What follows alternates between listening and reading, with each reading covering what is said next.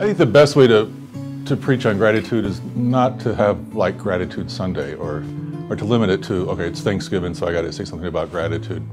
This is like stewardship. These themes are better woven in through the course of the year's preaching. And almost any text will allow you to do that. And the reason it's so important to keep returning to the theme of gratitude is that it demonstrates that we're paying attention to God's work in our lives. I don't know if there are measures of spirituality, but if there was one, I think gratitude would be the best one. Because again, when you're grateful, that means you've done the hard work of attending to what God is doing in your life. And again, any passage will lend itself to a response of gratitude. And it's a wonderful way to conclude sermons, to come back to, therefore, our response to this is to live lives that demonstrate our gratitude.